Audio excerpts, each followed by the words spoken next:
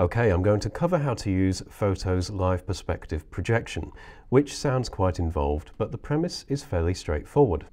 To access it, we make sure we've got the image layer selected, then we go to Layer, Live Projection, and choose Perspective Projection. Okay, so we get a grid covering our image, and what we want to do is find the area we wish to edit, which is going to be the TV screen here. And all we need to do is just drag the node handles to fit the television. I'm just doing a rough job for now to get them in place. And now I'm going to zoom in and do a more accurate job. Like so.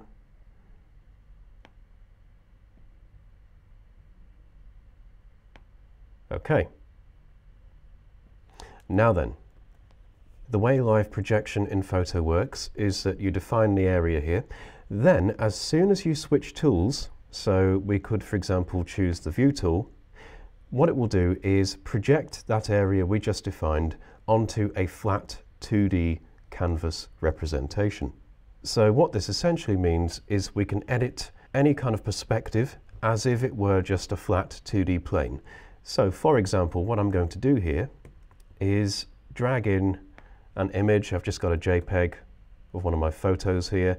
I'm just going to drag drop it in, and what I'll do is select the Move tool and just reposition it like so.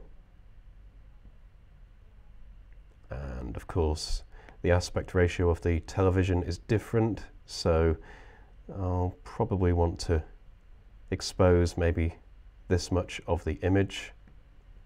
Okay, good. So the aim of this is of course to composite an image onto the television for the overall scene. And to make this blend a bit better, we've obviously got the edges of the television here which we want to include. So now I'll demonstrate another neat little technique, which is using a vector shape as a clipping mask. So what I can do is select the rectangle tool here, and I'll just draw out a box to begin with. Okay, I can worry about resizing and repositioning it in a minute, and all I need to do is click drag this rectangle and offer it to the image, so we get a vertical blue bar, like so. So the image is now being masked or clipped to the rectangle. So I can select the rectangle and I can rescale it.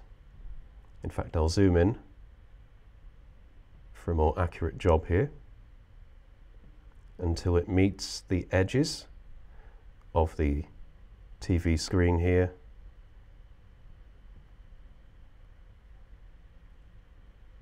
Okay, nearly there.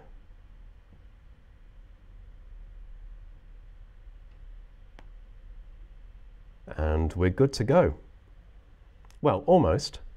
Just to help it blend in a bit more, making sure we have the rectangle selected, I'm going to move across to the effects panel here, enable Gaussian blur, and we'll try a radius of around about 4 pixels, and that just softens off the edge. I'll just select the View tool here so we can see the edge of the rectangle without the bounding box. It just softens up the edge and helps it blend a bit more realistically.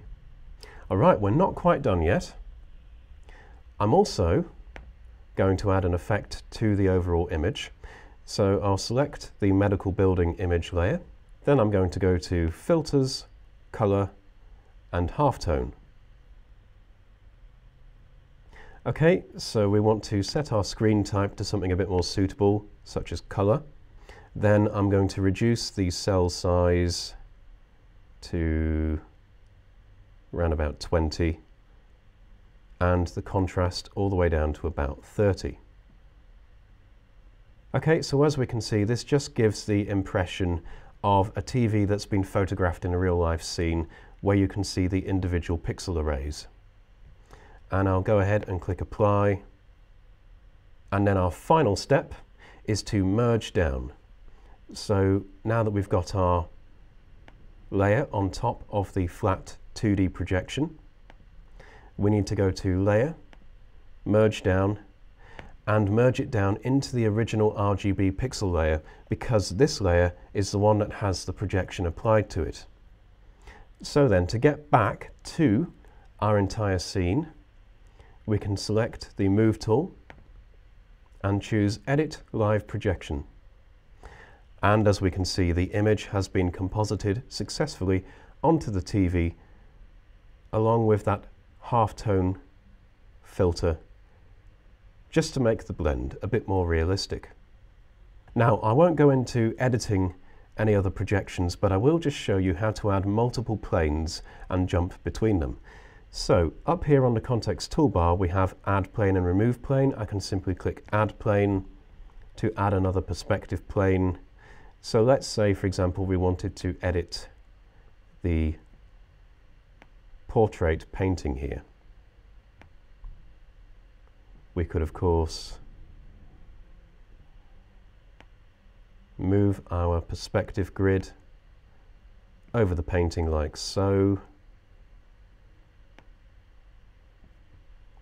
Okay. And then, as before, as soon as we switch to another tool, like say the paintbrush tool, it will project that perspective grid onto our current 2D canvas. Now, it looks stretched, which is to be expected, because currently the projection canvas is the same aspect ratio as the overall image. But let's say we were to conclude our editing on this 2D projection, we could simply switch back to the Move tool here, choose Edit Live Projection. And then to move between the perspective grids, all we need to do is click on them, like so.